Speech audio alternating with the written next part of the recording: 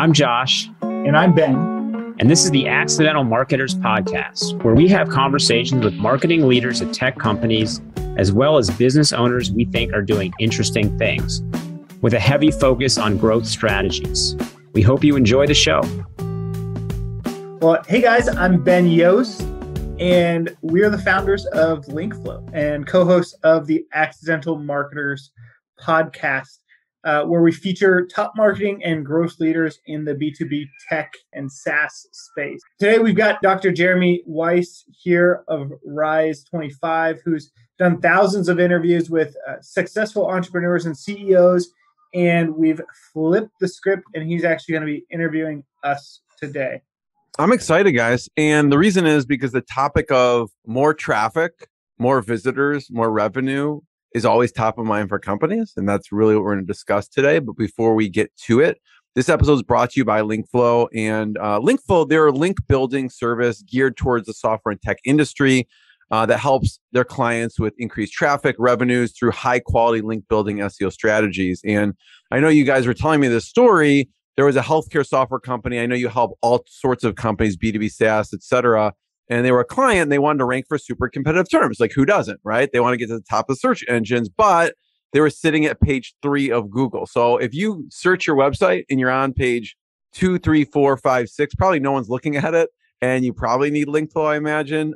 They weren't getting any clicks. So you help them 10 times their traffic, outrank Wikipedia and the New York Times in 6 months. So you got into this because you've heard horror stories. We've all heard horror stories and experienced some shady practices, sometimes from link builders that are not being transparent. They're building, actually low quality links that can hurt a company and hurt a site. So to learn more, you can go to linkflow.ai. You can email Ben personally at ben@linkflow.ai. So I want to start with first, Ben, Josh, just talk a little bit about Linkflow and what you do there. Yeah, for sure. So at Linkflow, we're a link building agency. That's been our core focus for years now. But I think, we take a different approach to link building when compared to a lot of our other competitors, and that, the core of all of our link building strategies is built around solid SEO foundation. We have a team of expert SEOs that work alongside all of our clients to monitor the results that they're getting with our link building campaigns. Whereas maybe a lot of our other competitors are kind of a la carte, purchase your links and then kind of kick rocks.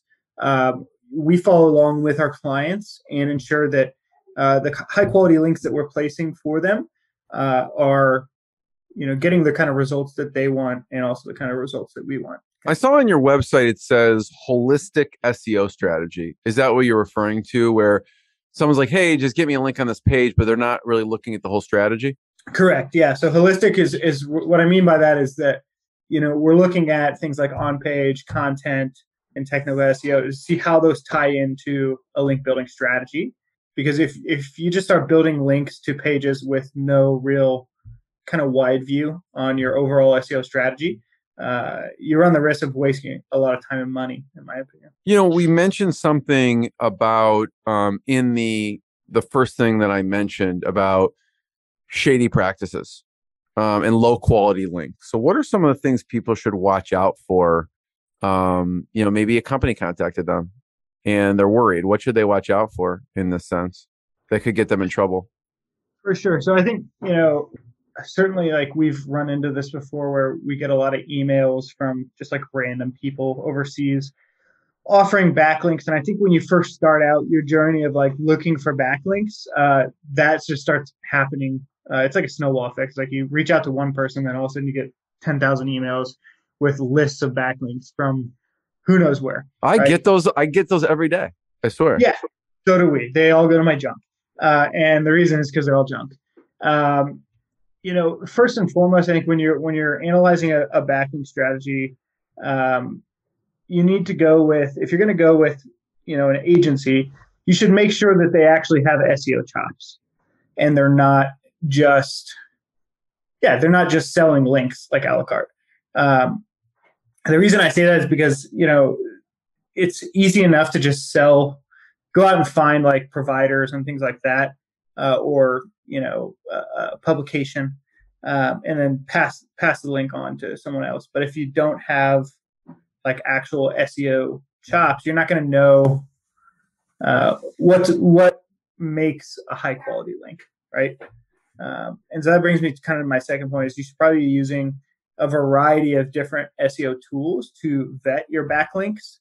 A few that come top of mind, the ones that we use pretty regularly, are Majestic and Ahrefs, to just vet all of the different metrics that are available through those tools.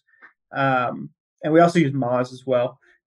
But we find that Ahrefs is generally more up to date with a lot of their metrics.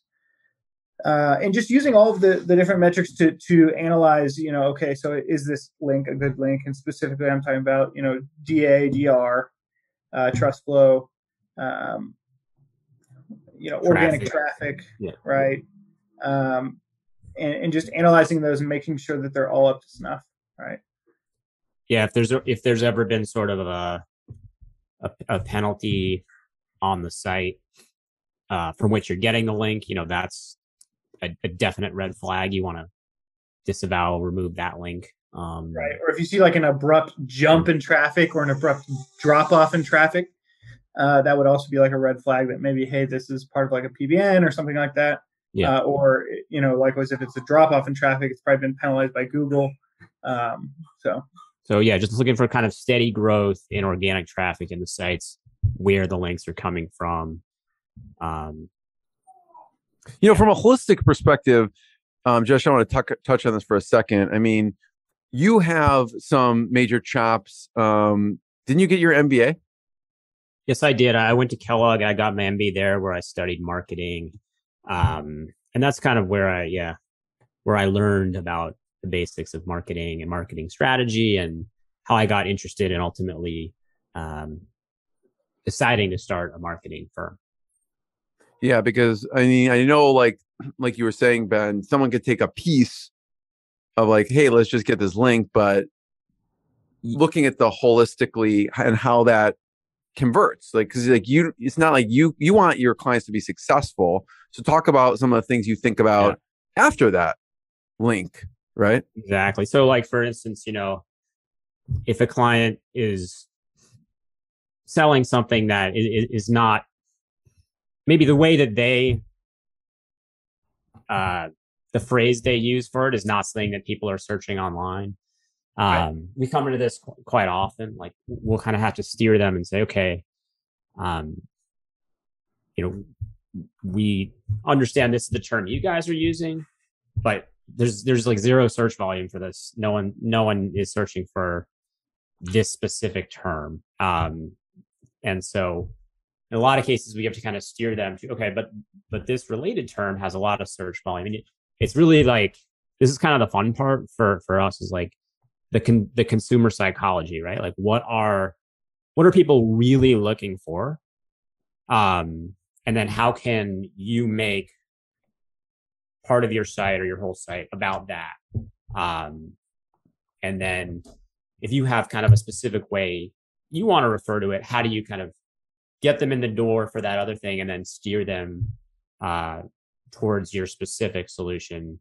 But first, if they're not searching for that thing that the exact way you word it, then they're not going to find you in the first place. So we really kind of take it with that top level lens of like getting in the head of the consumer. What are they looking for? What are the terms they resonate with them? And how can we then optimize our link building efforts around those terms? Yeah, does that make sense? I think a lot of that stems from the fact that Josh and I come from like a business perspective. We're not SEO. Yeah, I mean, we're not like thinking about this strictly from an SEO perspective. We're thinking about how, from the overarching like business goal of growth, right? How does SEO tie into that? And that probably is what separates us from the average SEO agency owner, I would say.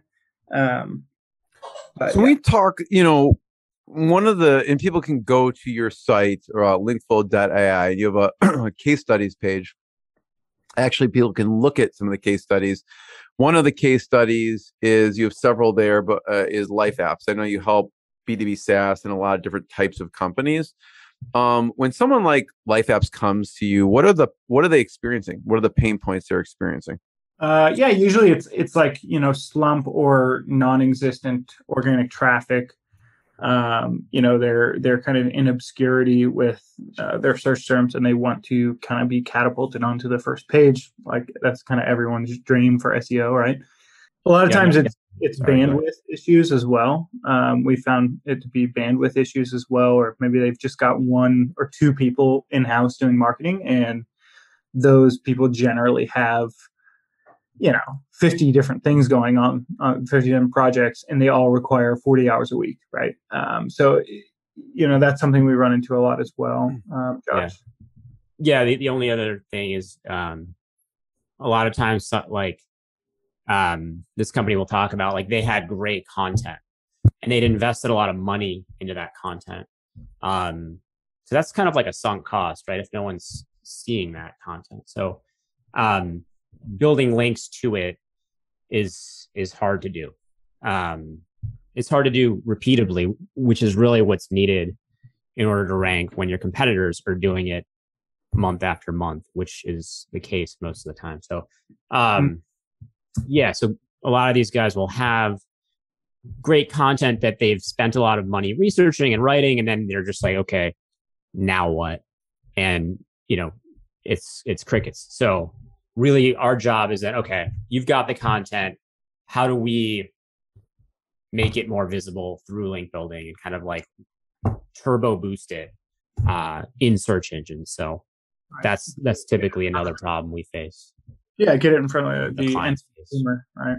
Is it like a build it and they will come scenario? So like, oh, we produce these amazing long blog posts. They think that's all we need to do.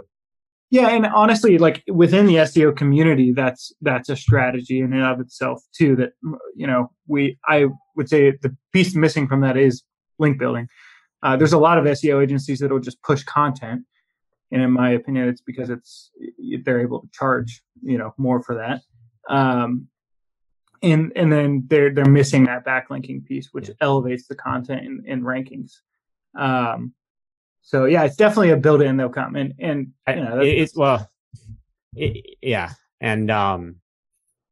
think what's key is, like, if your site has a ton of authority already, like your New York Times, you can write a long article, not build a lot of links, and it is build it and they will come. If you're because they probably already have a lot of links out there, right? They have a lot of links to the overall site, exactly. They're getting them right.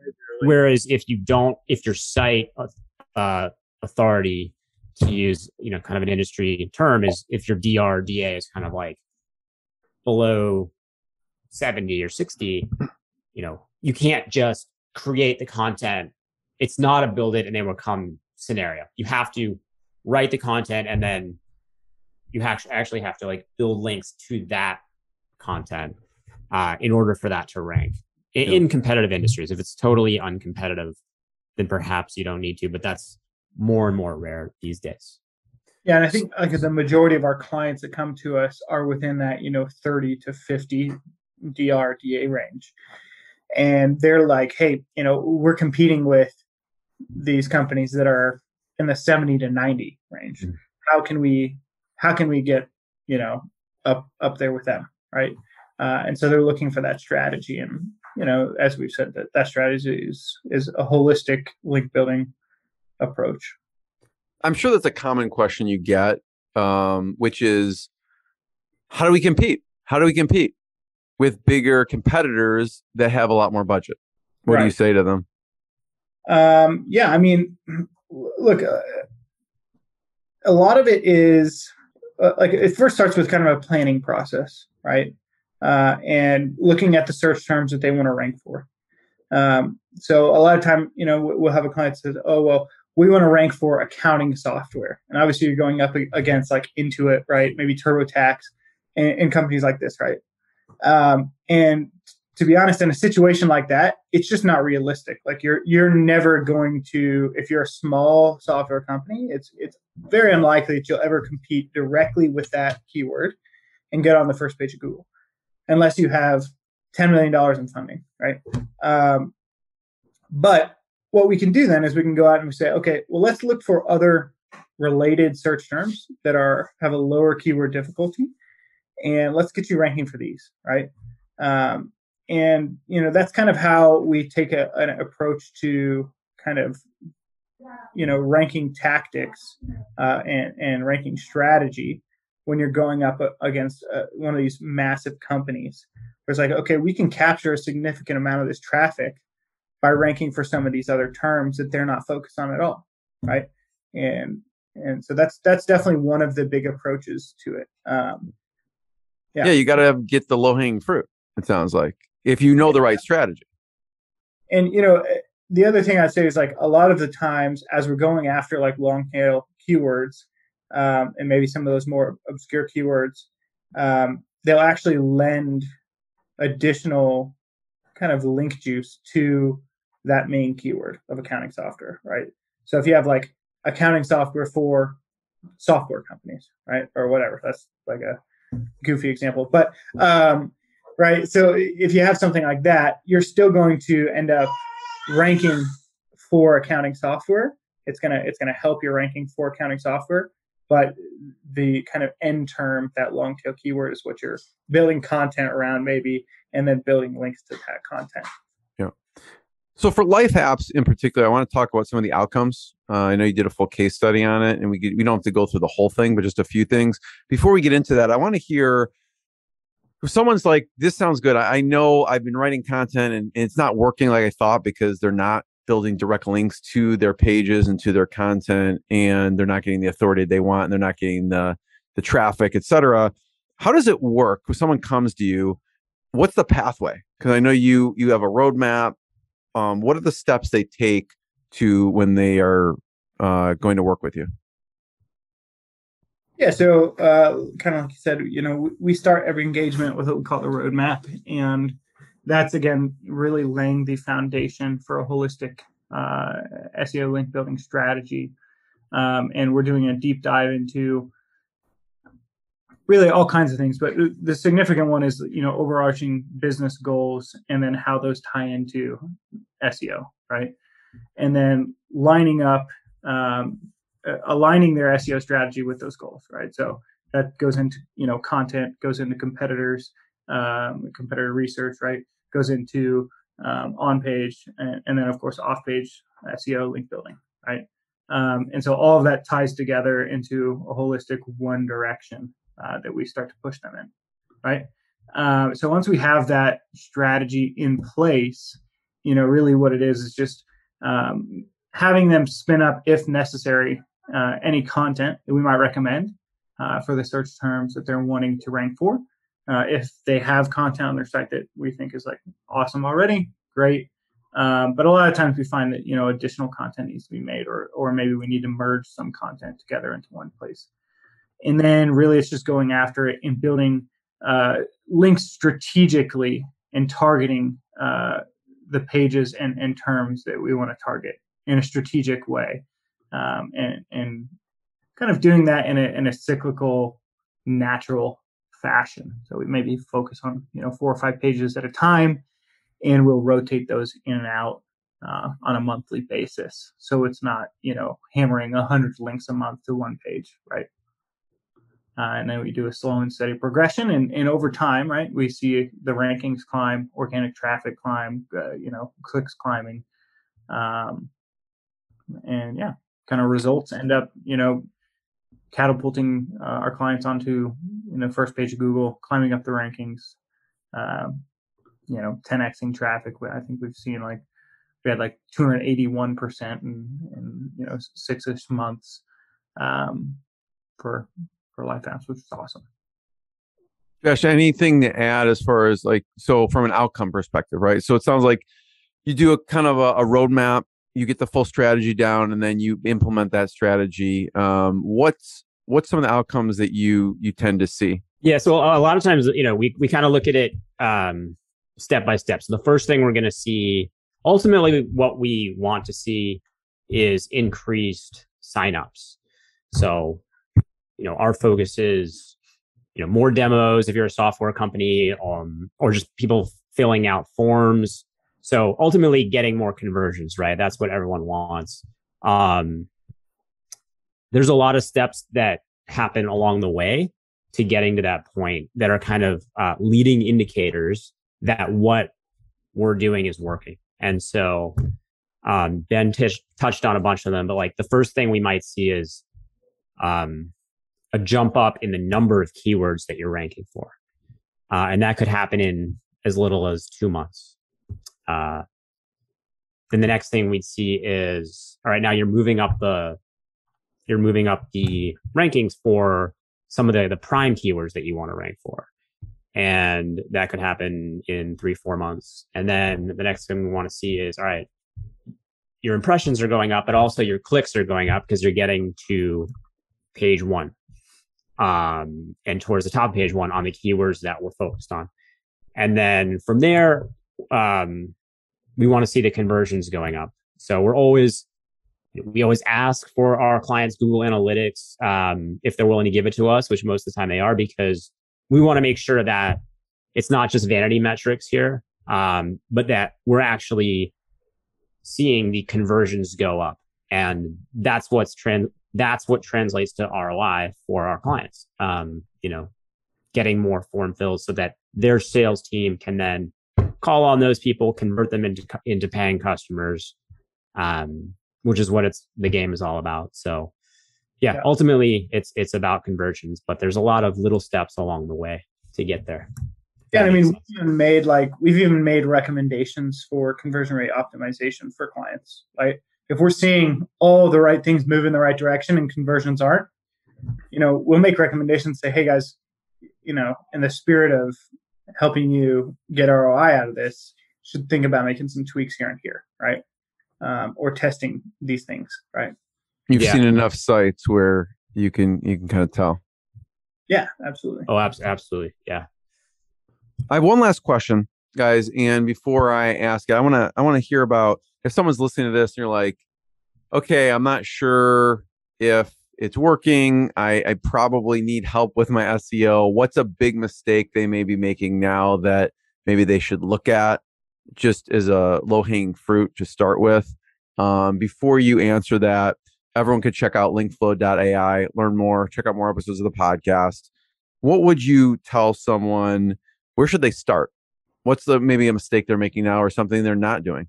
Yeah, I mean, I think you start exactly how we start is with strategy and planning, right? You wouldn't go to a doctor and just say, I want this medicine, right? So don't just go out without, unless you're an SEO expert, tried and true. Don't just go out and just say, this is what I want, I'm going to buy it, right? Like with backlinks, for an example. Make sure you have a solid strategy in place before you get started. Make sure you have a solid SEO foundation on your site before you start doing anything. That would be my advice. I don't know, Josh differs. Yeah, no, that totally is true. I was thinking, link building is really hard to do. And that's why we got into this business, because we tried to, we saw clients trying to do it and consistently, like, they could create content, they could do on-page SEO, but they couldn't build links. Maybe they could do like a sporadic here and there, like 1 or 2 a month. But when we're talking about like 10, 20 links a month, which is what they really need, like, unless they hire someone full-time to do that, which most do not, and it's quite expensive. And the caveat is, if they hire someone to do it, who knows what they're doing? So you can hire they someone better know to what they're doing, for sure. Because you can get in serious trouble if you do your anchor text wrong, for instance. If you're too heavy-handed on that, there's all kinds of things you can screw up if you don't know what you're doing. So yeah, I would also add to that is like the combined expertise that an agency like ours has to offer is probably going to be higher than any one individual that you could hire, right? I'm even saying that as somebody who's hired tons of SEOs is that I know our team, if I brought something to our team, between all of them, we would have, cream of the crop information and strategy, right? Versus just asking one person, maybe a full-time hire that you might make. Awesome. Well, thank you both. Thanks for having me. Everyone, check out linkflow.ai for more. Check out more episodes of the podcast. And if you want to know more from top business leaders and marketing, SEO, and everything else, check out the podcast. Thanks, guys. Thanks, Jeremy. Thanks for tuning into the podcast today. We're going to go grab some tacos and beer, and we hope to catch you on the next one.